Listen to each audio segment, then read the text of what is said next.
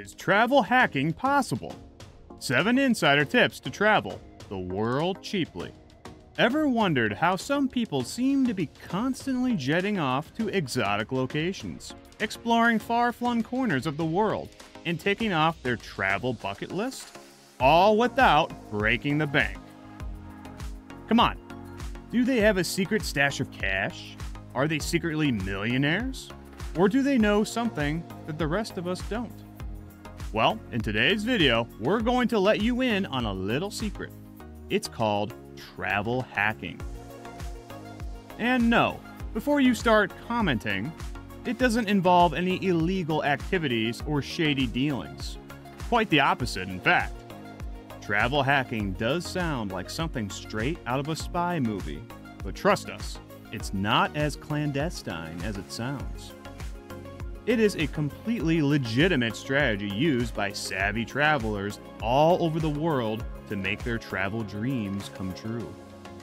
Travel hacking is a mindset, a way of thinking about travel that goes beyond the traditional save up for a year or 2-week vacation mentality.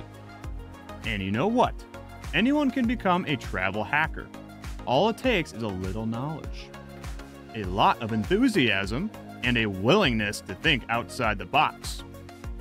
Now that you know what travel hacking is, let's not waste any more time and start things off with our first tip: maximizing credit card rewards. But I already have a credit card, man. That's great, but does your credit card reward you for your spending? Does it give you points that you can redeem for flights, hotels, and other travel-related expenses? If not, then it might be time for an upgrade. Travel rewards credit cards are a cornerstone of travel hacking. They offer points or miles for every dollar you spend, which you can then redeem for travel. To maximize those points, first of all, sign up bonuses. Many travel rewards credit cards offer generous sign-up bonuses.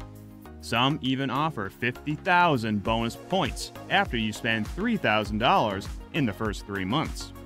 You can also try category bonuses, special promotions, and strategic spending. Just make sure to pay off your balance in full each month to avoid interest charges. So, you've got your travel rewards credit card and you're racking up points. That's a great start. But if you really want to take your travel hacking game to the next level, you need tip number 2: leveraging airline miles. Also known as frequent flyer miles, are like the currency of the skies. You can earn them by flying with a particular airline or its partners, and you can redeem them for free or discounted flights. Most airlines have loyalty programs that reward you with miles every time you fly with them. The more you fly, the more miles you earn.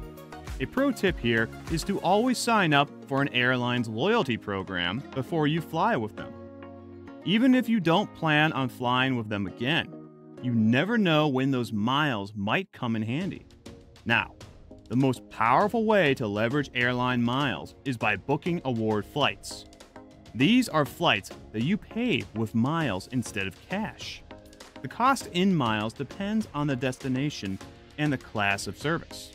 But with a little planning and flexibility, you can score some amazing deals. For instance, did you know that with just 25,000 miles, you could book a round-trip flight from New York to Los Angeles? Pretty good, right? Next up, tip number 3: smart packing techniques. Hey, what does packing have to do with travel hacking? Well, a lot actually. Smart packing can save you money, time, and stress. And who doesn't want that? The first step is to pack light. Literally the golden rule of smart packing. The less you pack, the less you have to worry about. You'll save money on checked bag fees, save time at the airport, and save yourself the hassle of lugging around a heavy suitcase. Plus, it leaves more room for souvenirs. You can also try choosing versatile clothing, using packing cubes, and always having a snack in the bag. Might seem like a small thing, but it can make a difference. Roll, don't fold is also a simple technique that can save a ton of space in your suitcase. Phew, Who knew packing could be so strategic? But wait, there's more. Our next tip is all about timing. Being flexible with your travel dates. We know you only get time off work in July. Or you've got to go to that wedding in August. And that's okay. Life happens.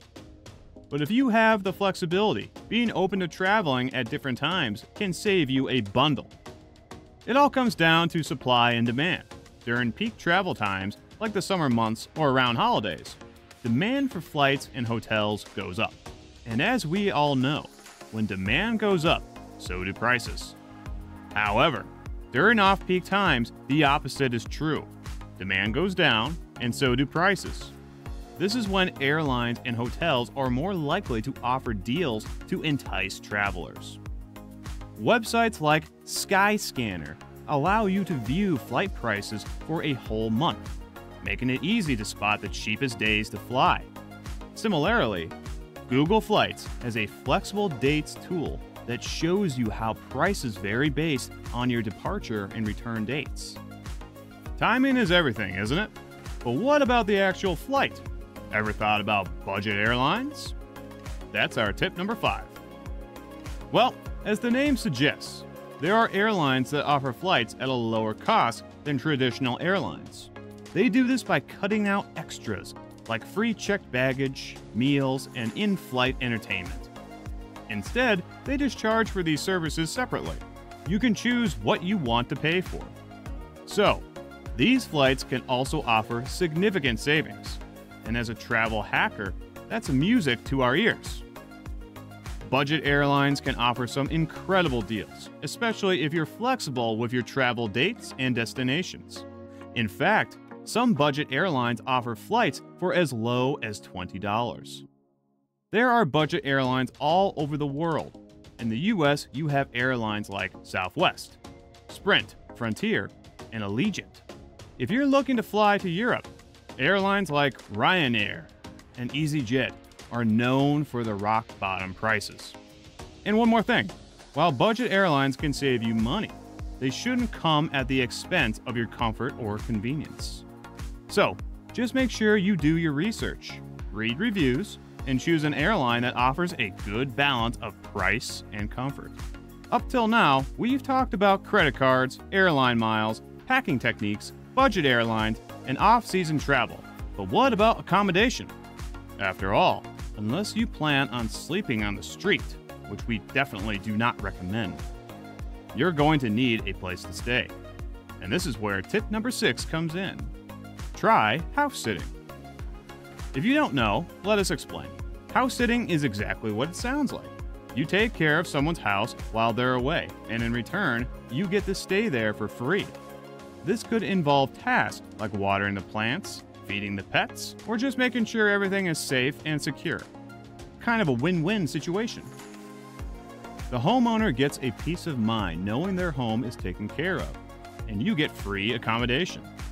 Websites like Mind My House and Trusted House Sitters are platforms that connect homeowners with potential house sitters.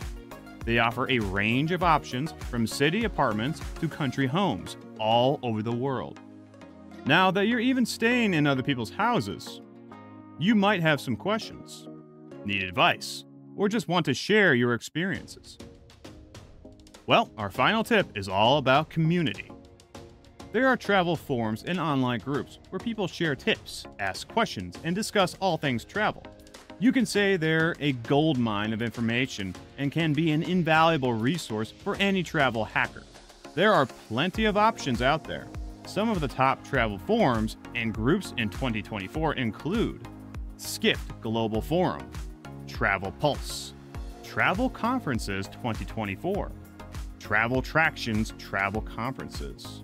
We'll drop the links in the description for you guys. So don't be shy, ask questions, share your tips, and get involved. After all, travel hacking is more fun when you're doing it with others. Well, that's it for today. 7 insider tips to travel the world cheaply. So what are your go-to travel hacking tips? Do you have any unique travel hacking tips? Drop your comments below.